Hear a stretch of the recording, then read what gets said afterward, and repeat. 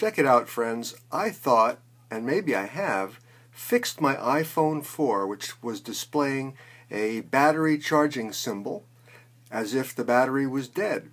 And I had it plugged in overnight, and still the machine didn't turn on.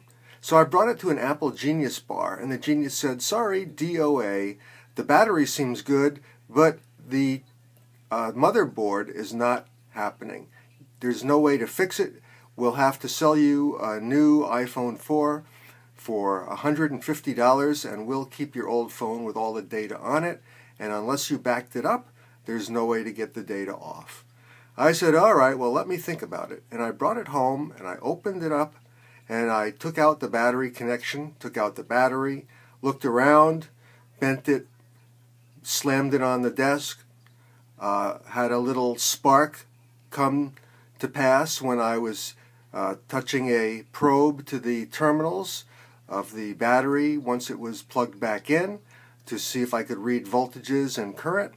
And after that treatment, I put the cover back on and kept pressing the home button and the sleep-wake button repeatedly, and lo and behold, all of a sudden the Apple symbol came on, and rather than showing the battery as completely dead, it showed that it was 100% charged, and I was able to get my media off of the iPhone up to the cloud thanks to Dropbox, which when you connect an iPhone 4 to a computer that has Dropbox installed, it asks if you'd like to transfer the entire camera roll and sync it to the cloud, which I did.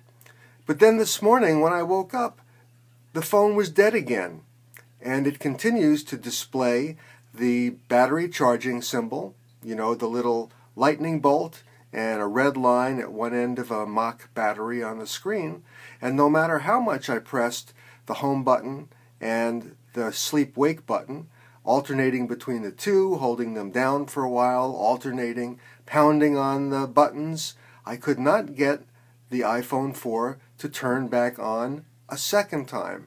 So it tells me that there's something going on which is not making the phone a brick like the Apple Genius Bar people suggested, but that there is a way to get to your data and to actually have the phone come back to life. As soon as I figure out a fail-safe method, I'll let you know. But until then, I did get my pictures off.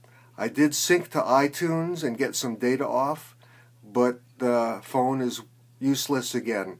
I cannot turn it on. Just the dead battery symbol when you plug it in. So that's the report for today.